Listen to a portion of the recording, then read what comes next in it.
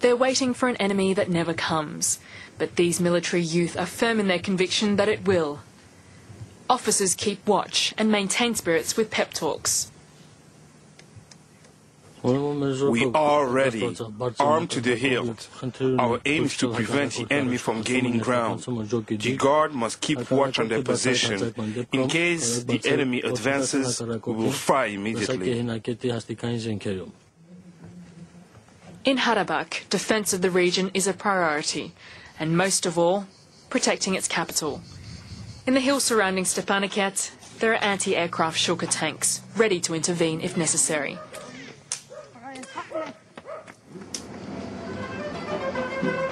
There are 40,000 inhabitants in Stepanakert, a capital that bears the scars of 4 years of wide-scale conflict.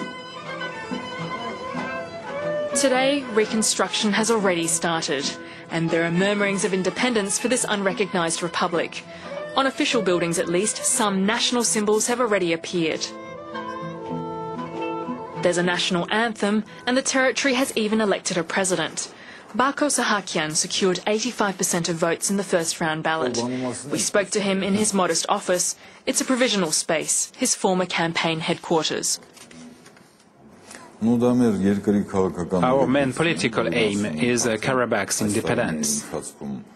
And all our efforts are directed towards the full recognition of the Republic by the international community. Saturday is a day off for most military staff in Karabakh.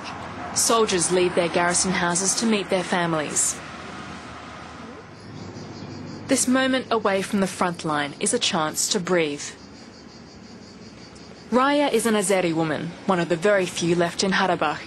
If one day war breaks out again, her son is likely to be sent to the front line to fight against her country, Azerbaijan. It's a weighty dilemma for this woman, who is now completely integrated in Karabakh society.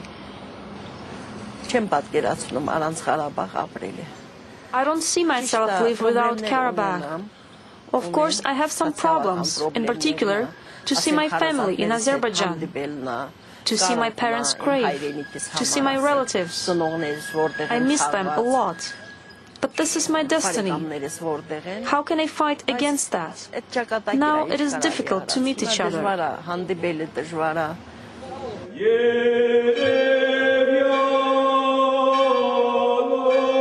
In Shushi, Sunday is Mass Day for the Christian Apostolics.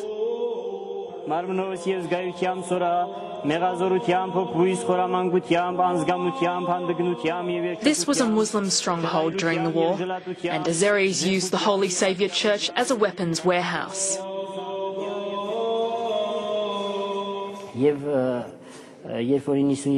Shushi was a Muslim stronghold during the war. The Holy Saviour Church was used as a weapon warehouse by the Azeris.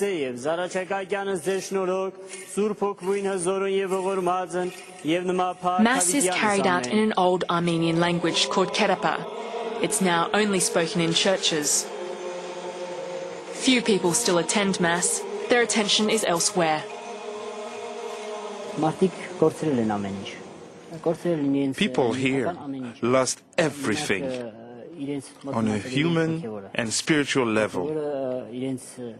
Their motherlands remain, but everything has to be reconstructed. Their economic and social situation is their priority.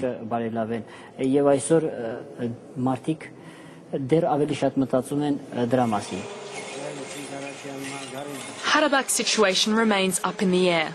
It's neither at peace nor at war.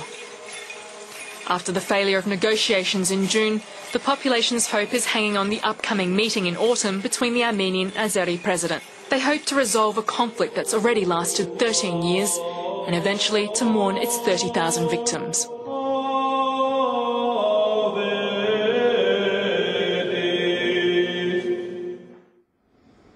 And Ashwin Alaverdian, one of the reporters on that story, joins us now for comment. Ashwin, at this meeting to be held in the fall, what are the chances that the stalemate will actually be resolved? Well, the chances are slight because there were negotiations already in June. They didn't lead to any substantial agreement. Also, most diplomats agree on the fact that as there are upcoming elections, both in Armenia and in Azerbaijan in 2008, both presidents and both ministers of foreign affairs are not ready to make substantial concessions right now. But how long can Nagorno Karabakh continue with this de facto state status? Can this go on indefinitely? Well, Nagorno Karabakh goes on, and life goes on there, mostly because Armenia helps as well, and the Armenian diaspora, and also one must acknowledge that the economy is also developing there. But indeed, there is no status for this territory like in other places like Kosovo. But this lack of international status is obviously a big problem. This could take a long time. Do you think war could break out again?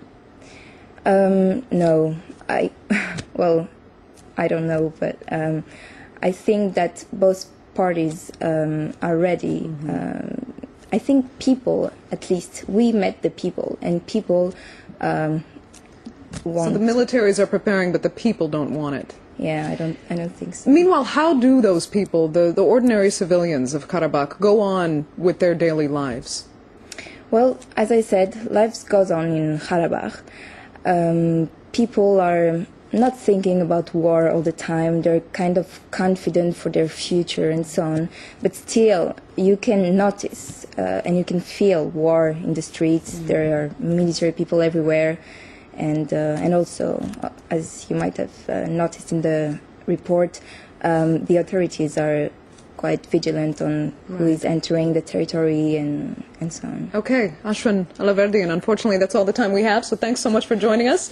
That is all for this edition of Reporters. Remember, if you'd like more information on our program, you can always log on to our website. That's at France24.com. Click on Special Reports. Until next week, then, I'm Andrea Sankey. Thanks for joining us.